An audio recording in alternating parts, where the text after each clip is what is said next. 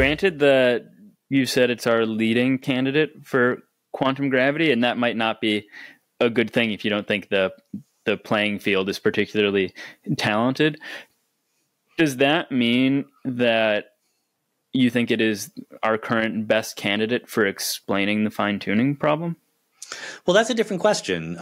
String theorists themselves have opposing views about this idea of the cosmological multiverse and the landscape, etc. It is, by the way, it is an example historically of maybe the only time that an experimental result had a dramatic impact on the course of string theory. String theory has so far had no dramatic effects on the experimental results, but at least one way it happened in 1998. In 1998 was when we discovered the acceleration of the universe, which is most easily attributable to vacuum energy, the cosmological constant. And a lot of string theorists, before that happened, again, not all, there wasn't a consensus, but the majority view was you literally cannot have a positive vacuum energy in string theory. People wrote papers trying to argue for that.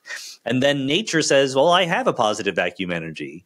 And string theorists were forced to confront that. And thinking about that problem is ultimately what led them to realize, you know, if you allow this and you allow that and you do this kind of construction, then you can get a solution with a positive vacuum energy. The problem is you get 10 to the 500 of them, and you don't know which one you're in. So maybe you're in all of them somewhere in the universe, and we just happen to find ourselves in one.